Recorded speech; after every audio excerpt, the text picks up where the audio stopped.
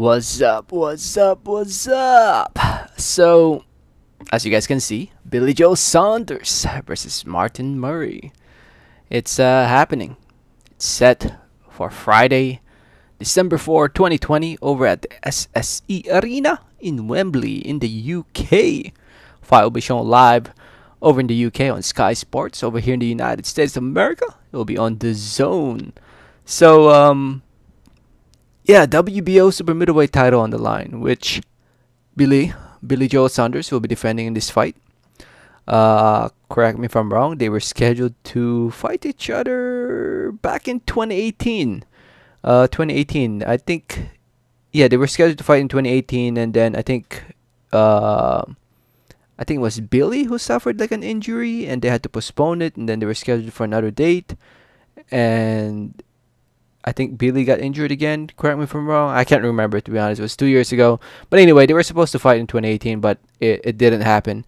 And now here they are, 2020, with a pandemic going on around the world. They'll be fighting on the 4th of December. So Billy Joe Saunders, we all know who he is. Billy Joe Saunders, 31 years old now, undefeated still. 0 losses, 29-0, 14 wins come by way of knockout TKO. He is the WBO super middleweight champion of the world. He won the title when he fought Shefat Isufi for the vacant title, and he defended it once against Marcelo Esteban. And if I remember correctly, he was supposed to fight Canelo. He was online to fight Canelo, but pandemic happened. It's just bad luck for Billy Joe Saunders. But it is what it is. Here he is fighting Martin Murray. Martin Murray. We all know who Martin Murray is. He's 38 years old now, so he's up there in age. To be honest, I thought he retired, but here he is, still fighting. 39-5, 1 draw, 17 wins come by way of knockout TKO. Only has been stopped once in his career, and that was against Triple G back in 2015. Man, that felt like it was a long time ago. And as you guys can see, he's won some, lost some. He had controversial fights against Arthur Abraham, lost to George Groves, won a close fight against Gabriel Rosado, won a close fight against Hassan Nandam. And since the Nandam, lost a close fight, I should say. Lost a close fight against Hassan Nandam. I think I said one, right? Anyway, since he lost to Nandam, he's won 2 fights in a row against relatively unknown fighters like Rui Manuel Pavanito and Sladan Janjanin.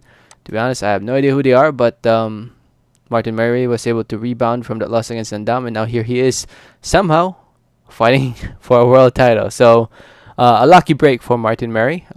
He's in a position to possibly win a world title at 168 pounds. Good for him. I'm sure he's getting paid big money for this fight. I'm sure Mr. Eddie Hearn is paying Saunders some decent money as well.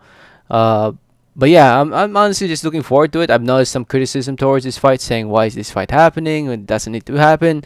But honestly, the way I look at it, it's better than no fight. That's the way I look at it. It's better than no fight at all. Especially for Saunders, who is considered one of the best fighters out there in the world today, especially in the super middleweight division at 168 pounds. Highly talented, highly skilled. Hopefully we get to see the Callum Smith fight in the future. That's the fight that more people want to see over this fight.